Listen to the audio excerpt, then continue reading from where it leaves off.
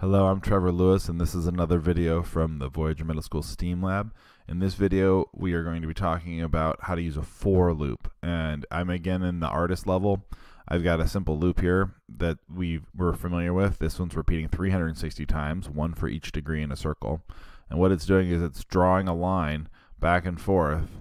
It's jumping forward, it's going backward, it's turning 1 degree, and then it's changing the color.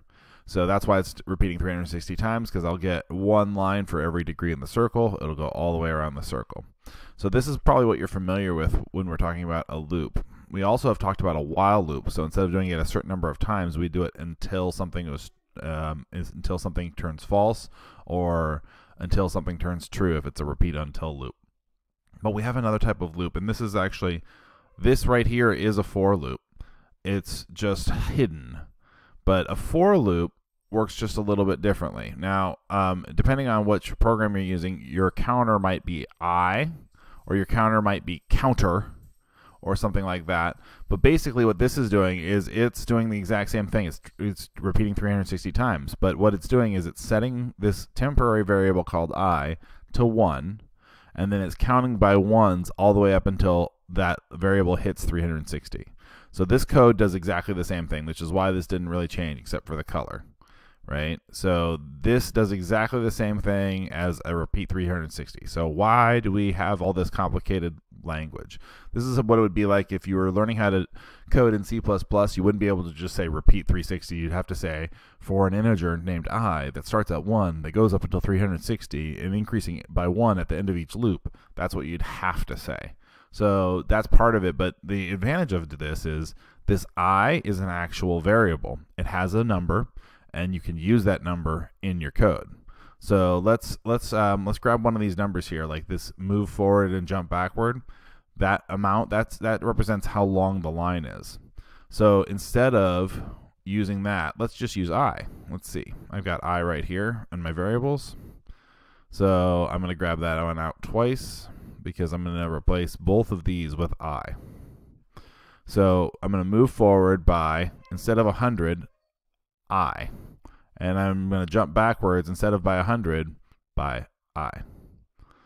So now you can see get really different results. So even though this loop has the same exact code every time, since I'm going a different distance each time, you can see you get a really cool effect.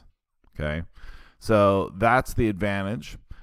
You also can do stuff like go backwards. So let's start at 360, and let's go to 1. Let's go to 1, and we'll count, instead of by 1, we'll count down by -1.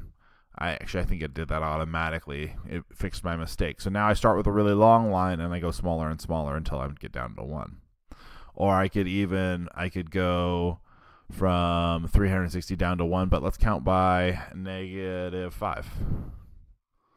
See, I didn't go all the way around. Let's go -2.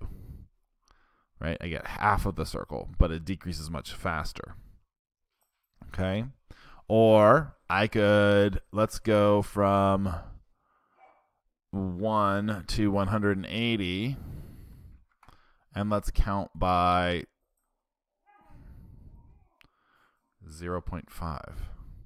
So see, now my whole spiral ends up on the screen because my longest line is only 180, but I'm counting by halves, which this is normally not what you would do.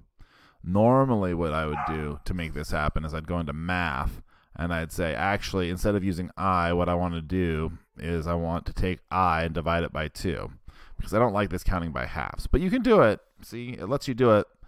Lets you do all sorts of crazy stuff. Let's see if I can get that same effect by saying, instead of I, I'm going to say I and then divided by 2. And I'm going to put that there. And then on this one, we're going to say I divided by 2 again. Oh, there we go. And we'll put that there. See, I get the same thing. I'm going half as far, but I'm going to start with a half, and then I get to 2, and then I'm going to just divide like that all the way through. So that's what a for loop does for you. You can go ahead and use this on some of those levels to solve some problems. If you see a pattern in the loop, instead of seeing the exact same thing over and over again in the pattern, if you see a pattern that's increasing by the same amount, you can use the counter in the loop. You can use it in your code, and you can use it to do things a certain number of times or a certain distance. And so that's the power of a for loop versus a repeat loop.